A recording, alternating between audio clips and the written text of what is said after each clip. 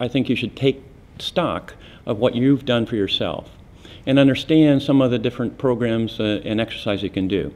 You need to understand whether or not you've looked at flexibility, how flexible you are.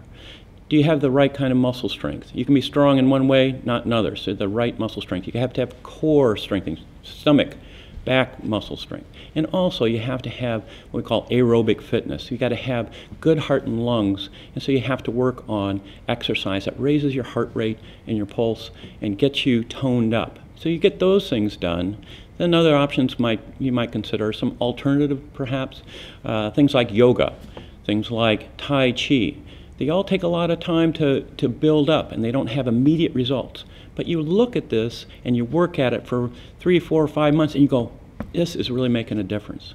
Now, if all that fails and you do have some other issues, just remember that your history of what your symptoms are, what you've done to help make those better, and your physical findings really help drive what your physician will do as far as what kind of other x-rays or lab tests they want to do.